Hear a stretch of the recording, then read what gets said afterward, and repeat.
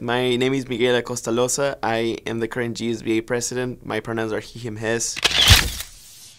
I decided to join because my friend from my pre-orientation program, one of my mentors, told me that I was worthy of doing something like that. My friend told me that I should represent international students in a position that usually is not filled.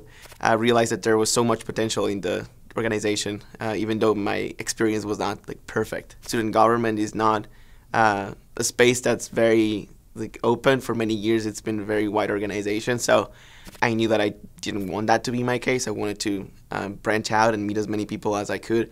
If I could sum up my entire ride here, it's been just infiltrating spaces. You know, like as an international student, as a person of color, there are many places that you're not expected to be in, but I've been very loud and very noisy my whole time here.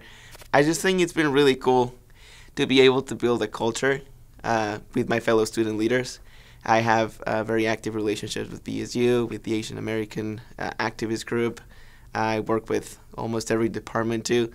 I think that those relationships have been very crucial to the work that I've been able to accomplish all these years.